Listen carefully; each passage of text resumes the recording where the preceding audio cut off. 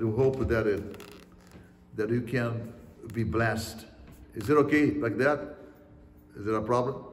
No? Okay. So as I was saying, there are some things that happen in our lives that happened a long time ago with many people.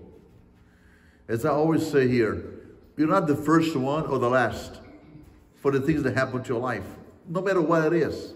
Family issue, personal, financial issue, physical issue, okay, mental issue, whatever it is, there always be circumstances in our lives that many other people went through, and maybe even worse than you are going through. But we have this privilege, as I prayed here in the beginning, we have this privilege of having a true God. A true God. The only true God, by the way. There's no other. There's no other. All the other fake gods. But we know the true God. And this God we know can do anything. And this is exactly what we're going to talk about today once again. Because we have to take possession of this privilege in our lives. Okay, if people are blessed, and other people are blessed, why can't you be blessed? Okay? Why we see miracles happening in so many people? And why don't miracles happen to you? Or to your family? Why does God hear your prayers? Okay?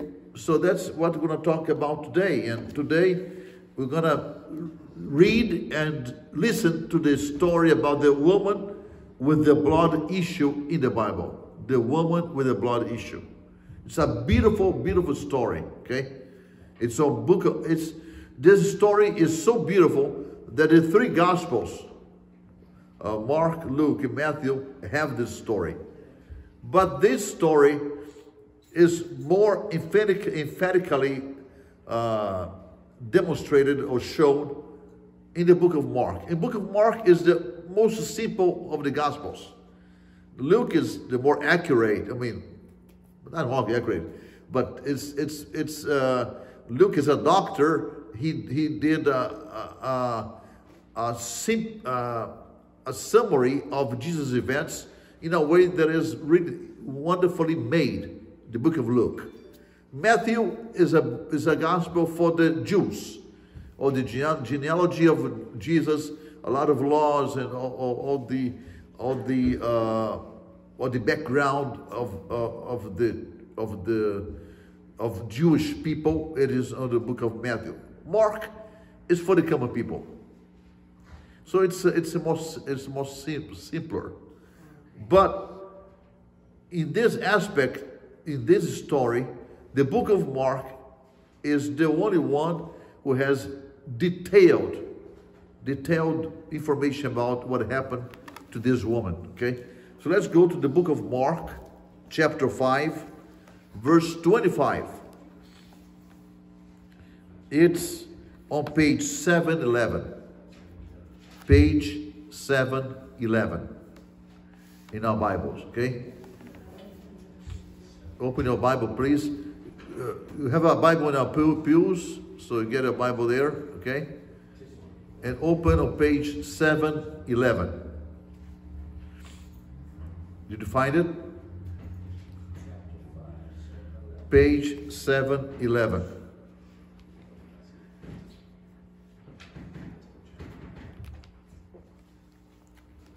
So let's go from chapter 5, Mark 5, verse 25.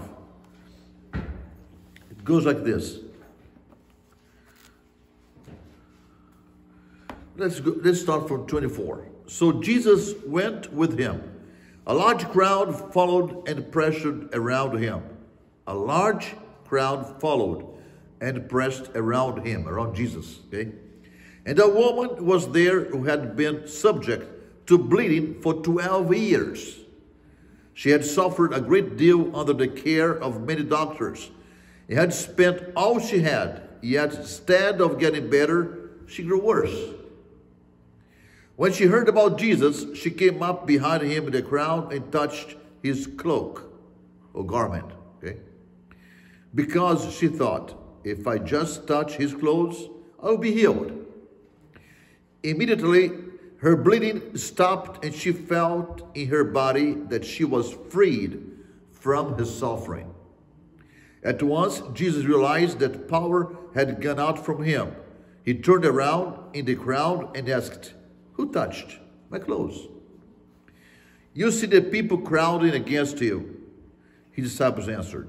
"You see the people crowding against you," his disciples answered. "And yet you can ask, 'Who touched me?'" But Jesus kept looking around to see who had done it. Then the woman, knowing what had happened to her, came and fell at his feet, and trembling with fear, told him the whole truth. He said to her, "Daughter, your faith has healed you. Go in peace and be freed from your suffering." Amen? Amen. Some aspects, some information that you might not know about this event, that is going to help you to see what we need sometimes to do in order to be blessed, in order for miracles to happen, like it happened to this woman, right? You know, this woman had a very bad issue. She had a blood issue. And if you are a man and you are married, you know what happens to women. If you're a woman, you know better than anybody else what happens to you guys, to you. No. And man, I felt really sorry for this woman, believe me. It said, because I tried to go into her life, you know what I mean? To feel what she felt, man. Imagine you, man. You, if you were that woman, imagine you. 12 years. 12 years, man. That flow of blood never stopped, man. Today we have tampon, whatever, right? We have all these things. Back then, sponge, I don't know what even they had. Piece of cloth, whatever. But one thing you don't know, maybe you don't know about, and that is very, very bad.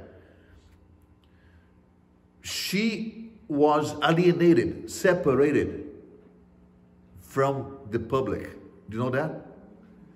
Yeah, she was considered impure because of her blood flow. Yes. Women in that time, when they had their period, they could not go to church for the whole week, or how long it takes. They couldn't go. They couldn't be around anybody. It's a good time. It's a good thing because that time the women rested. Okay, you know what I mean? They had to be away from everybody, right? From their husbands, from their family. So God knew how to do in a way, moment that could be, to rest a little.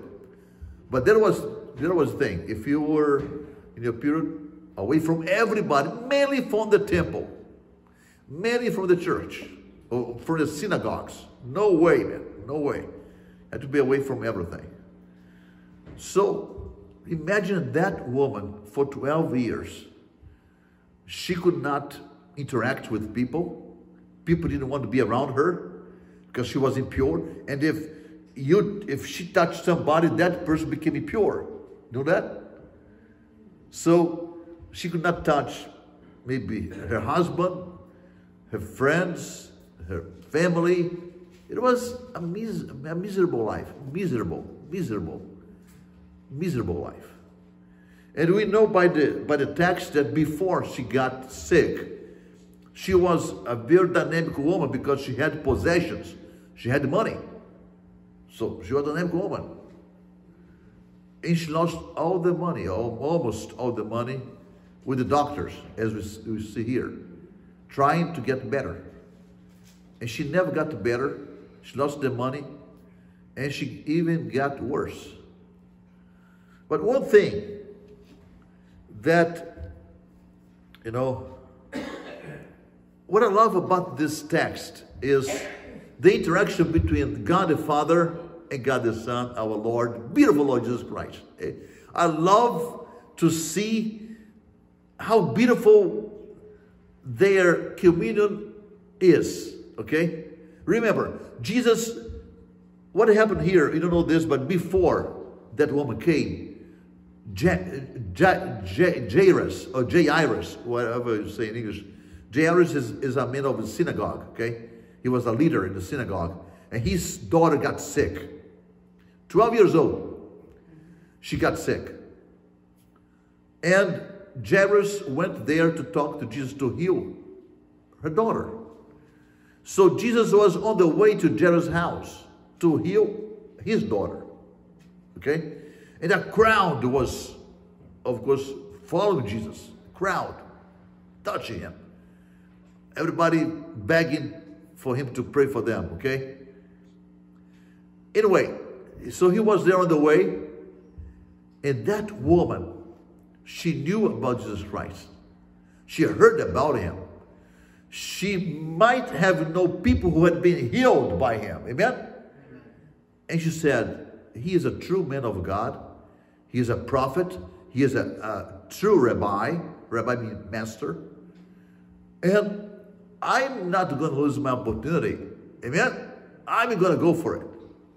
I know I'm impure, but I'm going to hide myself. And I'm going under the crowd. And you know what? I cannot even talk to him. She cannot. She could have been killed.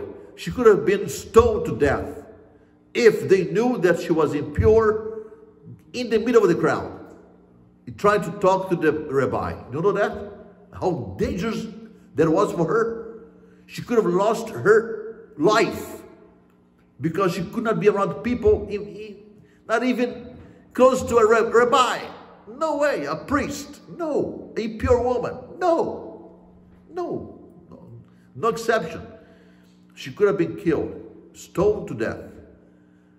But she had the faith, amen, in God. She knew that God healed. God could make her live again. God could heal her in spite of all the difficulties, in spite of all the problems. She knew that Jesus Christ, the Son of God, could heal her, amen. And she was going to go for it no matter what. No matter what. And the good thing, the most beautiful thing is that God the Father hid her from her Son. It's so beautiful. Because Jesus knew everything. But sometimes God the Father, this is wonderful. I love this one. God the Father, sometimes in the Bible, you see that God the Father hid some things from his Son. Okay? Because she got there, close to Jesus Christ. She got to the crowd, went into the crowd, and she said, well, I cannot talk to him. I cannot ask him to heal me. No, not of this disease. So I'm going to just touch his cloak or his garment. And I might be healed. I hope to be healed because he's a holy man. And she did. Praise God. She did. She went there and begging God not to be, for her not to be seen. And she went there, crowd and crawling, and right immediately, the power, the healing power, like it happened to me, burned her and healed her. Amen? Right there, man, right there in the middle of the crowd, she was completely healed, and she felt she had been healed. Praise God. In that moment, Jesus Christ, God the Father hid from him, right? So he said, what happened here? Somebody touch me. Somebody touch me.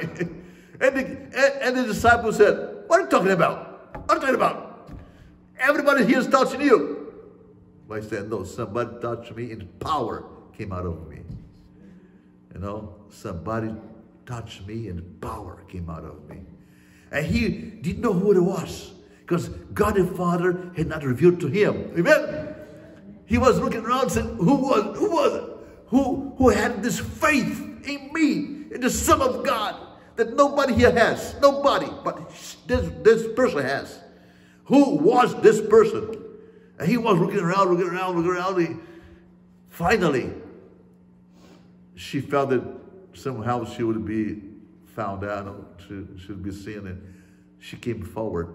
And then he saw that was the woman. Amen? He saw that person that had been hid from him for a while. And he saw, it's a woman. It's not a man, it's a woman. He said, man, he just said, she has the faith, man. She has the faith.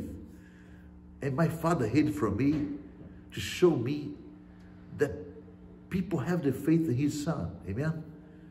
Because God, Jesus Christ, is the Word. The Word. Jesus is the Word. This is the Word written Word. Jesus is the living Word. Everything created on earth was created by the Word. Amen? The Word. This is why words have power. Did I tell you, words have power? Even our words have power.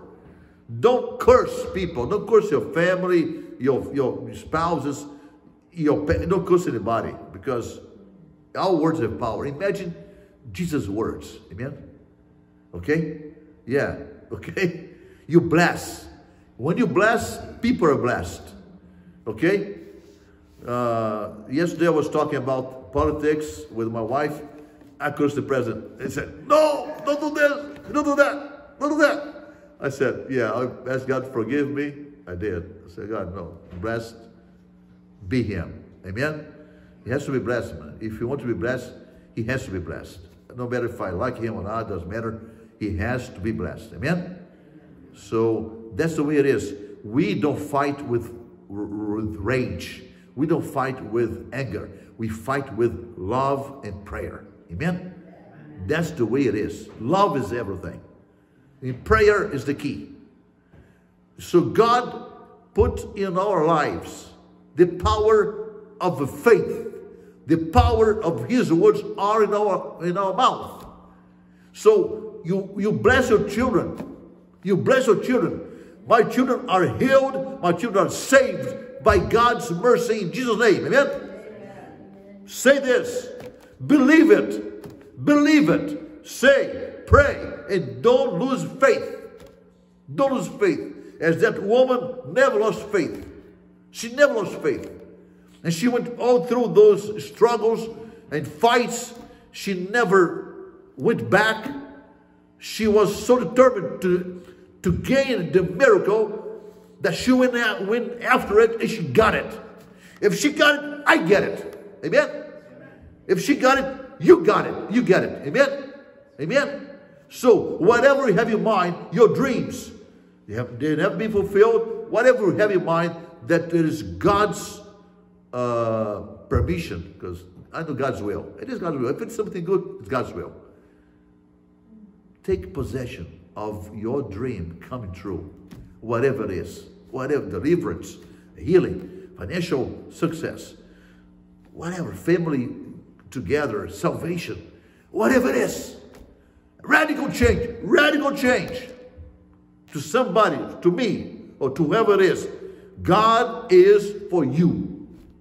Amen? God is with you.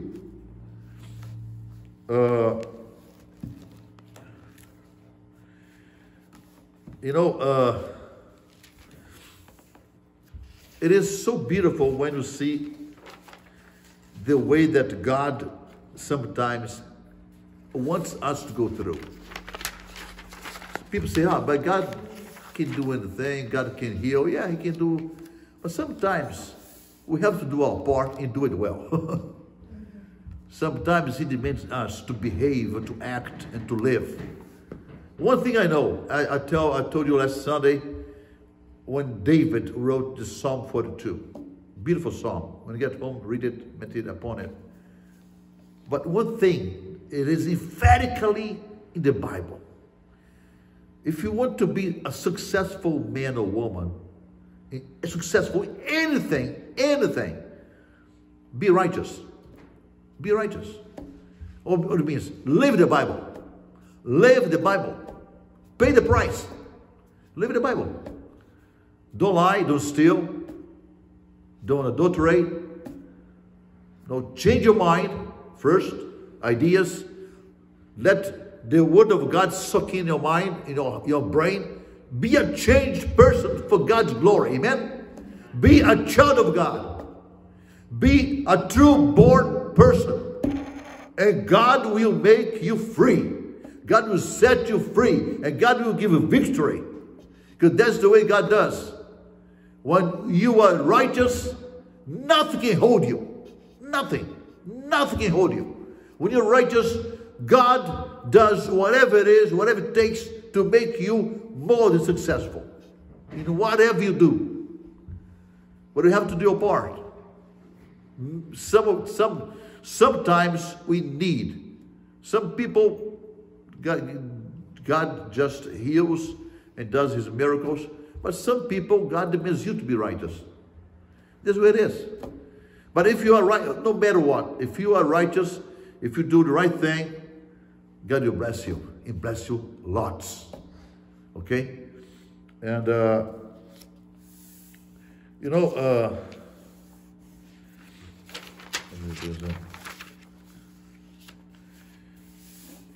Jesus Christ came to her in verse 34, Mark 5:34, and Jesus was really happy with that woman.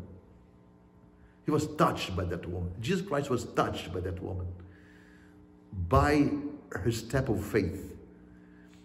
And He called her daughter. You know what called her? When I pray and I feel that Jesus calls me son, I cry, man. I do. He calls me. Who am I to be called son of? No. Who are you to be called daughter? But He calls you daughter. He calls you son, Michael and Manuel, son of God, son. I love you. Just when He called her daughter means that she had been healed and she had gained her salvation to heaven. Because all the children of God go to heaven. Amen? She got two miracles. The physical miracle and the spiritual miracle. Amen? She was born again. She was born again right there. Because of her faith. Daughter, your faith has made you well. Go in peace and be healed of your disease. Go in peace. The Shalom Adonai. The peace of the Lord. That transcends anything. If you want to be happy and really happy, have the peace of the Lord. You go to bed, nothing against you. You get home from work, from whatever, nothing against you. The best thing in life is you get home and you feel the peace of the Lord. Amen. You put on, as I said to you before, impregnate your home with the worship songs. Amen. Put some worship songs and sing for the Lord. Sing with the Lord. Let your environment, your ambience be filled with God's presence through worship. Amen. That's what we do. Okay, when you want to feel God's presence in your car, when you drive, put on CD. I have CD player in my car. Okay. Put on CD or a radio and enjoy yourself with the Lord, in the Lord. Amen. Remember two things before we finish. Jairus was there in the crowd. Jairus saw that Jesus healed that woman before He healed his daughter. And his daughter was 12 years old. The same time that she was sick. Okay? She had a disease for 12 years. And his daughter was 12 years old. And they were both healed on the same day. No? Both healed on the same day. Jairus' daughter and that woman, an unknown woman. They don't give the name. So that shows that God doesn't care if you are an important man as Jairus. God healed him. God helped him. Or if you're somebody nobody knows. Both are important. But Jairus, he didn't call Jairus son. He didn't call Jairus son. Jesus did not call Jairus son, but he called that unknown woman daughter. Amen? So, the most important thing is not to be important among men. No. The most important thing is to be important before God. Amen? That's what it counts. To be important before the Lord. Conclusion. Jesus said, someone has touched me, right? I know that virtue has gone out of me. Virtue of power. The woman's genuine faith. Genuine means real. We have to have the same faith, folks. Don't doubt when you pray. Don't doubt when you ask the Lord to heal you, to give you victory, whatever you need. Don't doubt. That's what Peter says there in his book. Don't doubt. You have to be like that woman. Be really to have the genuine faith, a true faith. Okay? This text teaches these things. Grace and mercy. She was graced by God, by Jesus Christ, and mercy. Because she could have been killed. Even after being healed, things could have been worse. But Jesus Christ touched her. He said, go in peace. Completely gone. Nobody could do anything. Nobody could accuse her of anything. She had been healed and touched by the Master. Amen? Amen. So grace and mercy. Faith and the need to act. You need to act, folks. You need to act. Fast and pray. If something that you need, fast.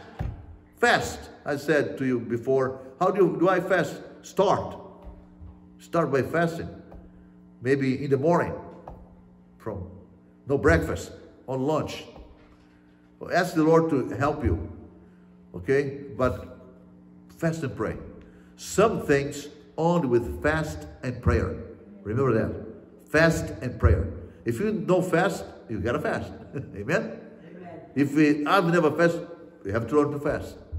Some things only through fast and prayer. Also, you have to be a live testimony of God. Okay? As I was talking yesterday with my stepdaughter, Victoria, about that, about her testimony in her school. I was talking to her. I know it is not easy. But I was trying to show her that we have to be a testimony, a true testimony of our faith, wherever we are. Amen? School, work, and street, whatever we are. Okay? My wife got the green card. Amen? Praise God. And we went to the restaurant to commemorate. And right there, we held hands and we prayed for a good time. And people just kept on watching us. We don't care. We prayed for a good time and crying. It was a wonderful moment that we were there in the restaurant praying, saying, God, thank you, thank you, thank you, thank you. And that's the way we all should be. Amen? Amen. Don't be ashamed of the God you serve. Don't be embarrassed with the God you believe. But the opposite, be proud and be sure that God loves you more than anything, anybody else. Amen? Amen. God bless you. Let's pray and let's go. Lord, thank you, Lord, for this beautiful message. Thank you, Lord, for your word. We thank you, Lord, because we know that we have to move the way